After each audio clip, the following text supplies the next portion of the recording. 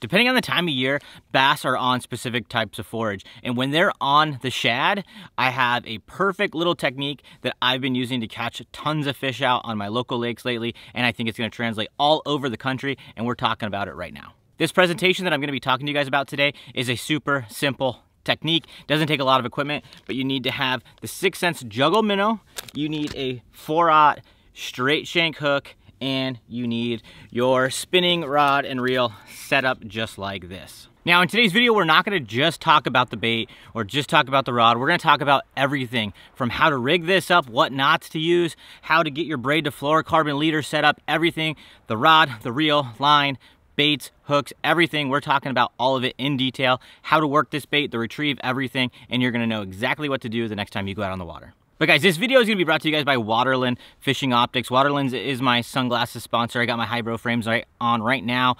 I really like these frames, guys. I love them on the water, love them off the water. One of my other favorite pairs to wear on the water are the Ashores, and they have those in the glass lenses. They have hybros in the polycarbonate lenses. So head over to waterlandco.com, check out all their different products that they have over there. Use discount code LUNA15, it'll save you 15% off. And I'm also gonna put a link to their website in the description of today's video. So head down there, click on the link, and save 15% off using code LUNA15. So the first thing that I want to talk to you guys about is the bait. The baits that I've been using are the 6-cents juggle minnow. This is the ghost minnow color, and another color that's been very effective for me is the sexified shad color. These are both very, very natural colors. It's a 4-inch bait, and I'm working it very similar to a soft plastic jerk bait. Something else that's very important with this technique is the hook. This is the owner cover shot hook in the 4/0 size. I like using this hook in particular for this presentation because I want this to have an exposed hook point, because sometimes these fish are just slapping at it, they're just coming up and they think it's a real bait fish, and then they get there at the last second, and you need that exposed hook to really get that hook inside of that mouth of that fish.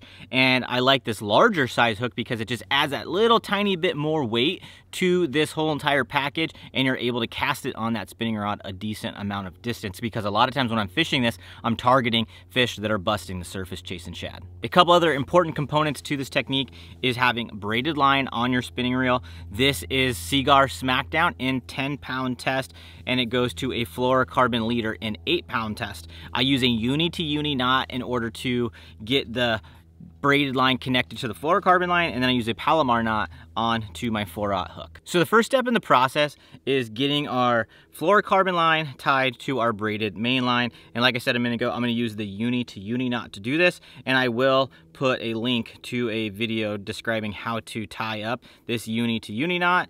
It's just kind of complicated to do in this video, so I am going to just link it for you guys. So our uni to uni knot is all ready to go, and now we just need to get enough of our leader line in order to fish this effectively. And what I like to do is just reel up my fluorocarbon all the way until it gets past the first guide right here on your spinning reel, because when I go to cast it, it's usually gonna have that knot right about where I want it, where my finger is gonna go to release the bail and cast. So that's why I like doing that, and that gives me a good 7 to 10 feet of line out into the water to separate that hook and the knot and the braid and everything like that. It gives you a lot of good invisibility with that fluorocarbon, and you're not too close with that real bright braided line.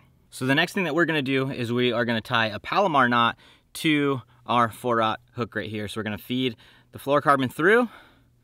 We're gonna make a loop, so we're gonna feed that fluorocarbon back through while keeping a loop in this tag end side of our hook.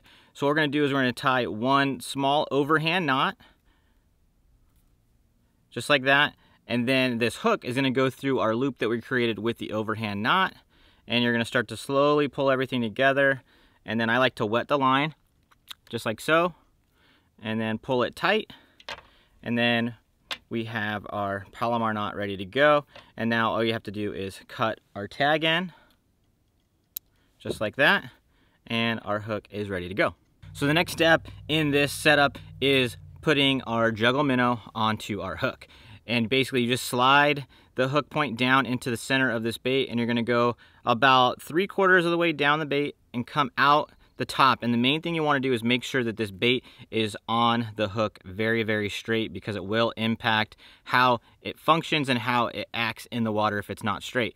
But you want to have a good amount of gap outside of this bait with that hook point out there. These fish are going to be slapping at this bait. They're going to be going after the real actual shad, and then they're going to see this plastic and they're initially going to think it's a real bait fish. And as they sometimes get close to it, they realize it's not real, but it's too late. They've already committed, and you want that hook point out so that way it gets more of those fish that are just slapping at it, or they're getting close to that bait, then realizing at the last second it's not the real thing, but they're so committed that they end up getting this bait in their mouth, and then you get that hook into their mouth as well, and you're able to catch that fish. Now guys, this is a weightless presentation, which is why this braided line is very, very key. I like to use the braided line in that 10-pound test because it's a thinner diameter than the heavier braided line sizes, and it's gonna allow you to cast it further. That thinner diameter on the braided line is just gonna help you to cast further, and the reason you wanna be able to cast as far as possible because it gives you more access to more fish. The further you can cast, the further out you can chase those schooling fish. If you can only cast a short distance, you're minimizing the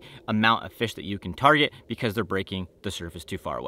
And when I'm fishing this technique, I'm not just casting it constantly. I'm waiting for those fish to come break the surface and chase after those bait fish. When you see those fish break the surface, that's when you want to cast out, and you want to cast as accurately as possible to those specific locations where those fish have just come up. You know those fish in the area, you know the bait are in the area, and you want to cast that bait directly on top of that boil. Sometimes you want to go across it, a little bit past it, and work it back through it. Other times there's just a big giant school of fish and you just got to get in the area and they'll chase it and catch it. But accuracy is going to be your friend. The more accurate you can cast, the more fish you're going to catch. Something else that's very important is how you retrieve this bait.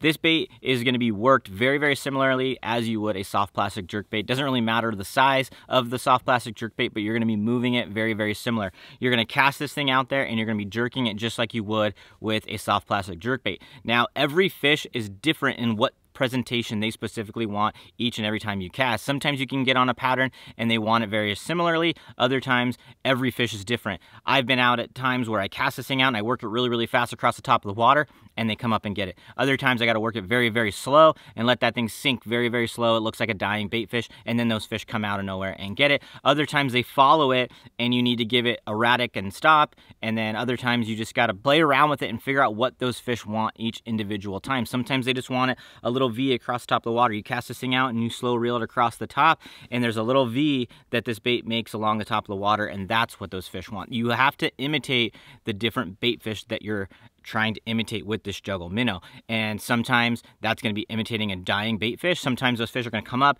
go after one of these bait fish, and it's going to wound it and it's going to start sinking, and this imitates that perfectly as it's falling down in the water and sinking.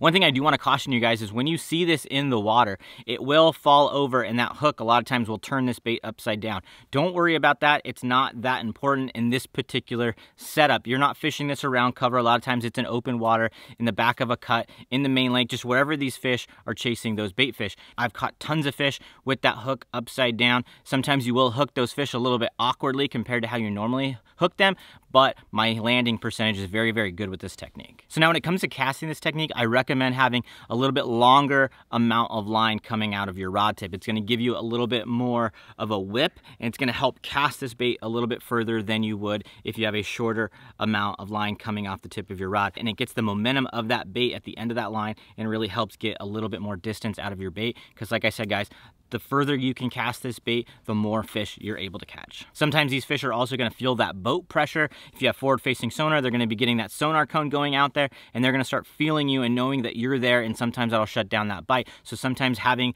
the ability to cast this bait further is going to increase your chances of being able to catch more of these fish, because sometimes just the pressure of your boat moving in will shut some of these fish down. So being able to make those long casts while they're active are key, and it's going to help you put more fish in the boat. Now, the specific rod and reel that I'm using for this technique is the Shimano Vanford spinning reel along with the 6th Sense Lux spinning rod. I feel like this combination is perfect. It gives me a good drag on this, because with this 8-pound test, you're going to be using that drag with these fish.